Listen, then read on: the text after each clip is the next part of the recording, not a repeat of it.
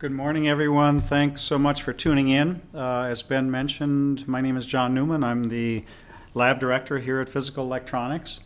And hopefully many of you are familiar with physical electronics, but we are the world's leading supplier of surface analysis equipment, techniques such as X-ray photoelectron spectroscopy, Auger Electron Spectroscopy, and time-of-flight secondary ion mass spectrometry are three of our main techniques.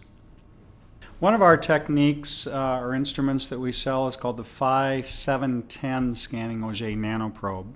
And this particular picture, you don't get to really see the hardware inside the box. The box is an acoustic enclosure to keep out acoustic noise, as well as to make sure that the temperature remains constant inside the chamber.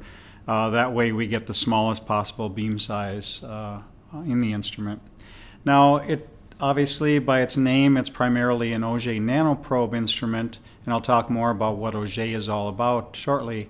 But it can also be used by adding a variety of different options to the instrument, all in situ. It can be used for much more advanced materials characterization. Besides the Auger and the secondary electron detector in the system, other options that can be added include EDS, or energy dispersive X-ray spectroscopy, electron backscatter diffraction, or EBSD. You can add a in-situ focused ion beam, or FIB, and finally a backscatter electron detector, or BSE. As an agenda today, I'd like to first introduce Auger Electron Spectroscopy for those of you that aren't familiar with it, and go through a few pages on that. And then some very brief introductions to the other options that you can add to the instrument. Finally, I'll have a few slides showing some applications where how do all these instruments or all these options fit together, and how do they work in a complementary fashion. So Auger Electron Spectroscopy, or AES, is also called either just Auger or sometimes SAM, S-A-M, as scanning Auger microscopy. And Auger is an ultra-high vacuum technique, so pressure is less than 10 to the minus 9 torr inside the system.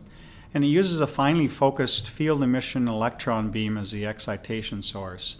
And what we're monitoring in Auger are low energy electrons, typically less than 3 keV, as the analytical signal. The technique can detect all elements above helium, and it's an extremely surface sensitive technique where we're looking at roughly the top 5 nanometers of the sample surface. The spatial resolution with the instrument for SEM imaging is 3 to 4 nanometers, and for Auger spectroscopy about 8 nanometers. What is Auger used for? Well, primarily for determining the elemental, as well as in some cases the chemical composition of very small features, 20 nanometers or so in terms of the smallest it can look at, as well as for thin film analysis. The technique can also analyze insulating materials without conductive coatings by using some low energy ion neutralization technique. You can also have a in-situ inert gas sputter gun, such as an argon ion beam, and you can couple that with the Auger spectroscopy, so you have the ability to either sputter clean samples to remove atmospheric contamination or handling contamination, or to obtain composition or chemical depth profiles. Here's a schematic of what the excitation volume looks like for an electron, a high energy electron beam striking a sample surface. And you can see there's a whole variety of different electrons and X-rays that are emitted from the sample surface. What we're looking at are, in the Auger process, are electrons that are emitted from just the top few atomic layers of the solid surface. That's because any Auger electrons that are emitted from below that outermost few layers wind up having inelastic collisions with other atoms in the sample and lose energy and just add to the background signal. So it's an extremely surface sensitive technique. We'll talk about this whole excitation volume a little bit more when we talk about some of the other techniques. One page on the theory. On the left we see an orbital view of the electrons in an atom, and the electron beam causes the ejection of a core level electron, in this case a K level electron. and that vacancy is then filled by an upper level electron, and that's an energy gain process. That energy gain then causes the emission of another electron, a third electron, and that's referred to as the Auger electron. We can measure the kinetic energy of that Auger electron, and that tells us what element it is.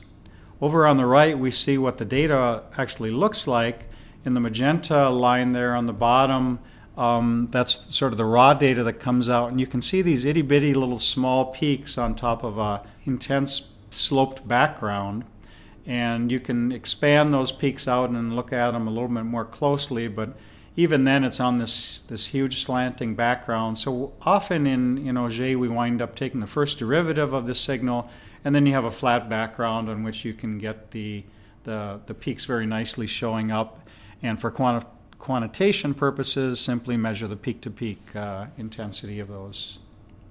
So what types of data does Auger provide?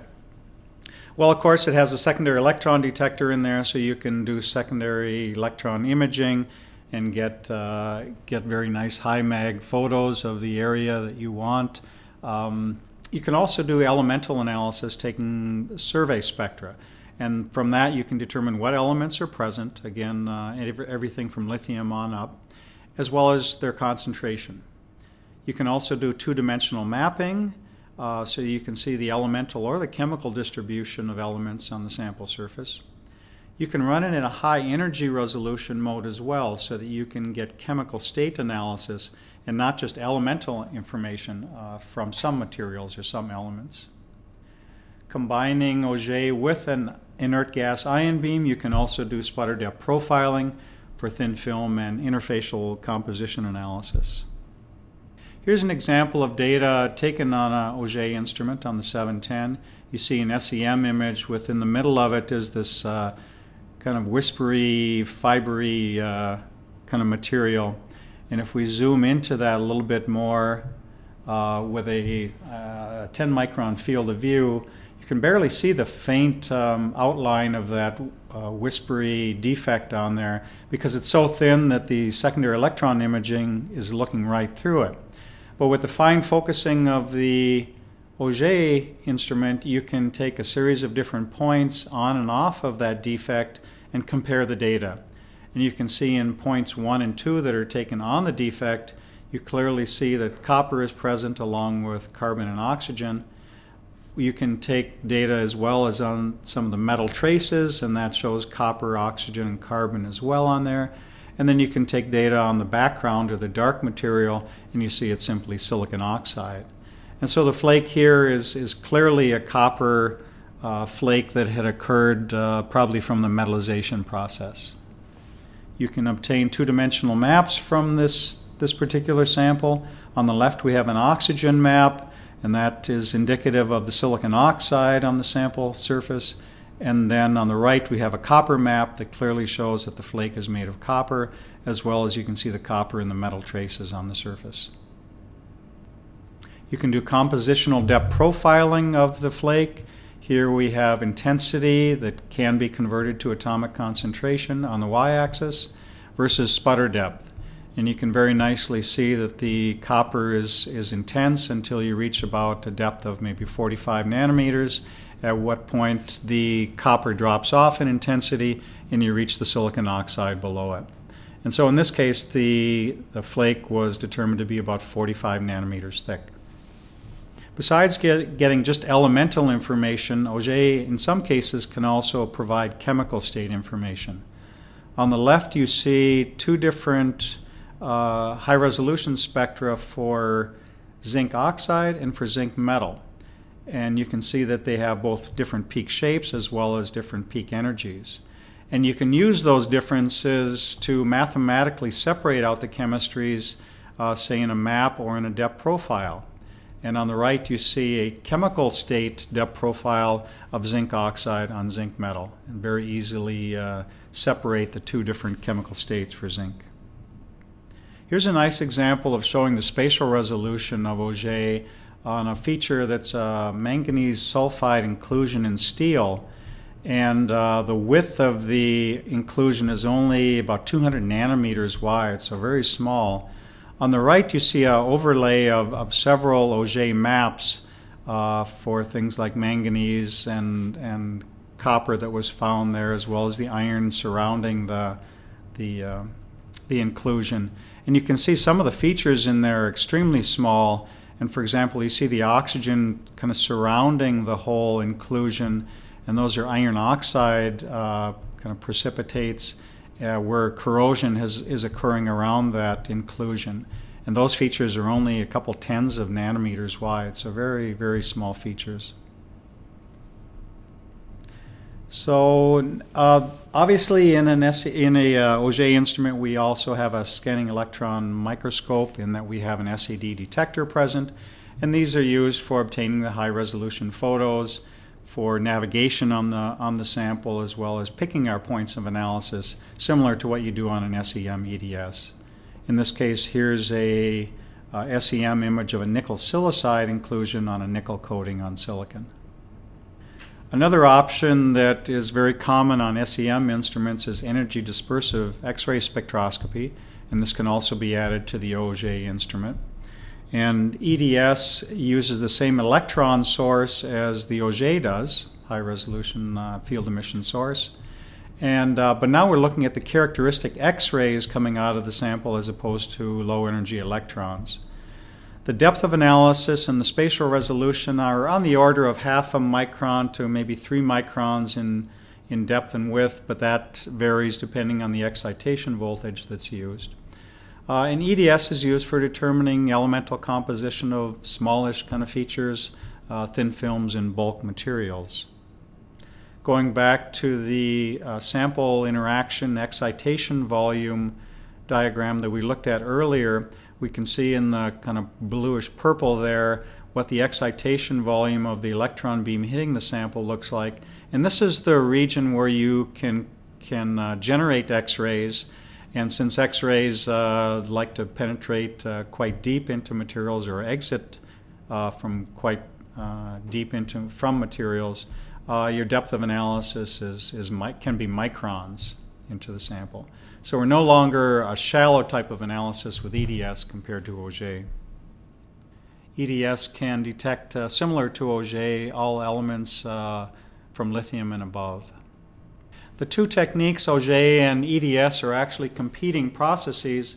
On the left you see the core level electron being ejected from the K orbital and an upper level electron filling that vacancy, causing the ejection of a third electron, or the Auger electron. On the right you have the same process where the K level electron is being ejected, an upper level electron fills that vacancy, but now instead of ejecting a third electron, it causes the emission of an X-ray, and that's the analytical species that we follow with EDS. You're looking at the characteristic X-rays. Here's an example of a thin film coated aluminum substrate, and the aluminum is known to have nickel sulfide precipitates or particles in it. And if we look at the spectrum obtained from this particular sample, and I think it's 100 micron field of view, you can see it's primarily aluminum from the substrate, but you also do see the iron and silicon present from the from the iron silicide precipitates that are in the aluminum. And you can now map that in a two-dimensional display and very nicely see both the iron and the silicon showing up from the iron silicide particles that are buried below that coating. You can then do other analyses once you know where these precipitates are located. You could do, say, Auger depth profiling, or you could FIB one or more of the precipitates and do either EDS or Auger on that FIB cut. The next technique is backscatter electron microscopy, or BSE. And this is a technique where you use, again, the same electron beam as the excitation source, but now we're looking at backscattered electrons as the analytical signal. And since higher Z elements or heavier elements backscatter more strongly, these heavier elements are going to be brighter in the backscattered image than lighter elements. And so really backscattered images are providing Z contrast, which is kind of a relative compositional type of imaging. The backscatter detector that we use in the instrument has 4 different detectors, and they can be operated in a mode where you can also get topographical images. And then you can compare the topographical images to the relative composition images and get some insight into topography versus material properties. Here's an example of a backscattered image, courtesy of Debon, which is the backscatter detector we use. And this is a backscatter image of granite, and granite's a mixture of a variety of different minerals, aluminum containing silicon, alkalis, alkali earths, and iron as well.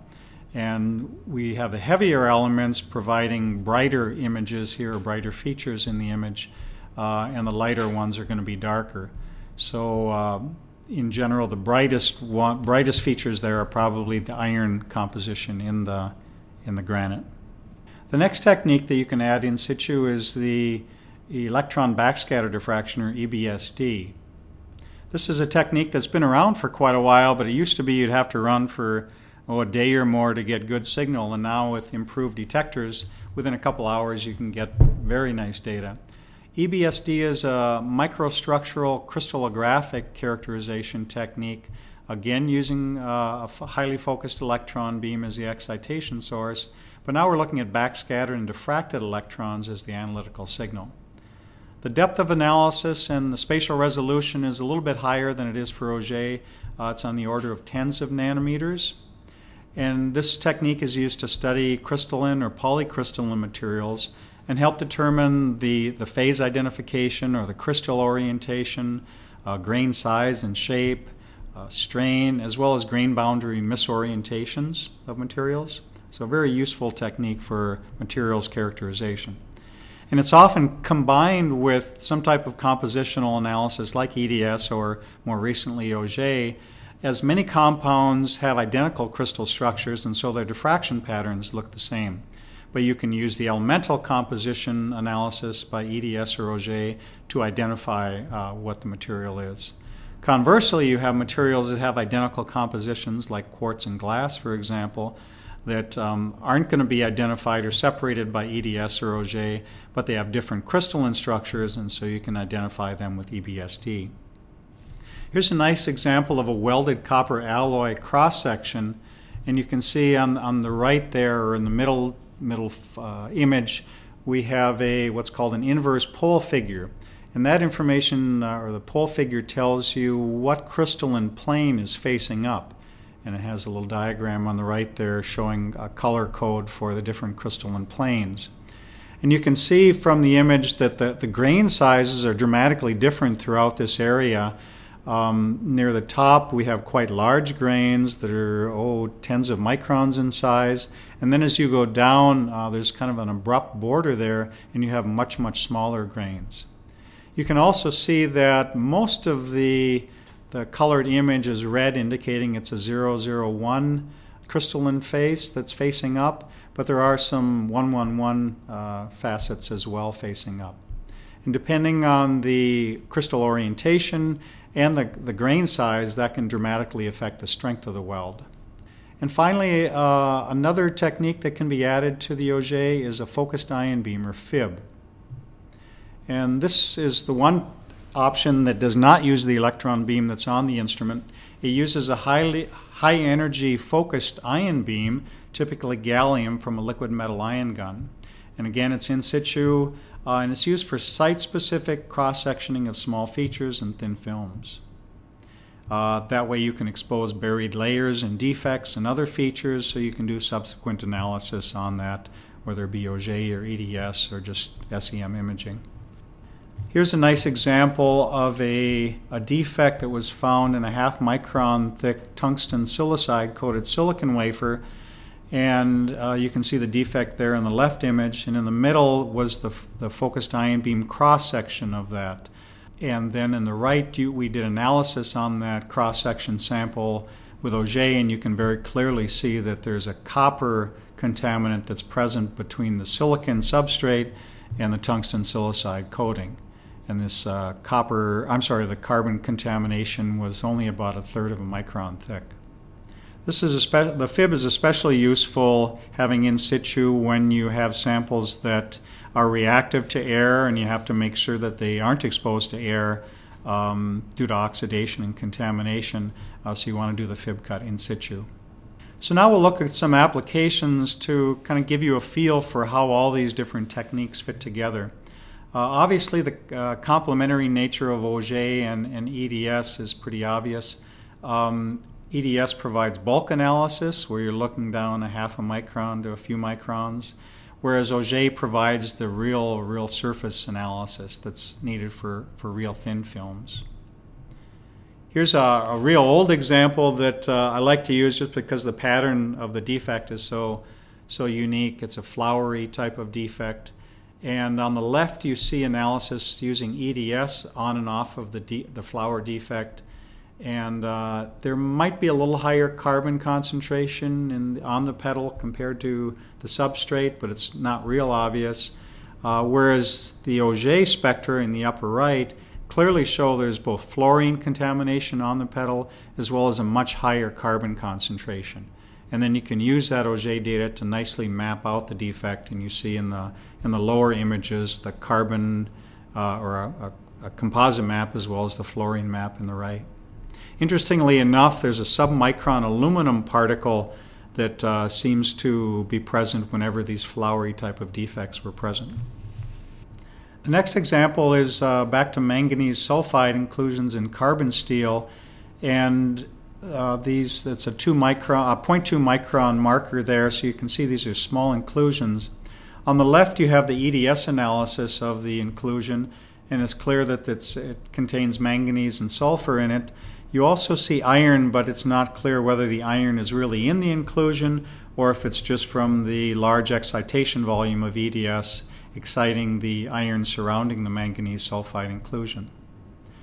On the right you have the Auger analysis, and you see the same manganese, sulfur, and iron present, but now you also see a relatively large amount of copper that's present. And you can map those different elements down below there. You see the color maps for the iron, manganese, sulfur, copper, and as well as silicon from a polishing particle. But all of those different elements are present in the inclusion. In fact, even though the iron concentration is lower in the inclusion compared to surrounding, you can tell that there is some iron present in the inclusion as well, although it being lower than the outside. So here's a nice example of the EDS showing the bulk composition of the particle or the inclusion, and the Auger showing some of the surface chemistry or surface elements that are present, like the copper, which did not show up in the EDS analysis. So obviously it's a real thin layer present there. Here's an example combining Auger, EDS, and EBSD on another manganese sulfide inclusion in carbon steel. This particular one was along the rolling direction of the steel, and so you get this long, narrow inclusion that's present. And the EDS maps for manganese and sulfur are shown in the bottom middle, and they clearly show that the manganese and sulfur are just present within that inclusion itself. Interestingly enough, though, when you look at the Auger maps for sulfur and for manganese, you see that the manganese is present only in the inclusion, but the sulfur is now diffused out to react with the iron surrounding the inclusion. You can nicely see that in the blue here. Interestingly enough, it also shows up in the SEM image. On the right, you have the EBSD maps giving information about the inclusion area, and you can look at the grain sizes as well as the inverse pole figure showing which crystalline orientations are facing up, and you see that there's some grains of 111, some 001, as well as the 101 grains all present. More interestingly here, we have a strain field map that shows the strain around the inclusions, and that can provide information on where corrosion could potentially occur were this sample exposed to corrosive materials. So a nice example of using 3 different techniques to characterize this inclusion. Here's an example of a FIB cross-section on a small defect. It's only about a micron size defect, and you have different magnification SEM images from 10K up to about 40 kV in the lower right here. And we picked 2 points to do EDS analysis on this, but due to the excitation volume, large excitation volume of EDS, There are differences in the relative amounts of silicon oxygen present in the spectra, but you don't see any other elements that are present there, and it's really too small to map since it's about a 1 micron feature. However, Auger, with the smaller analytical spot size, you can clearly show that there's a lot of structure to this cross-section of the particle, where you have your silicon substrate below with some oxide on the surface, and then you have the silicon oxide particle in red here surrounded by elemental silicon, and so you know that the polysilicon deposition occurred after the particle was introduced onto the sample surface. And then in fact you have tungsten deposited on top of that, and then finally more SiO2 surrounding all of that.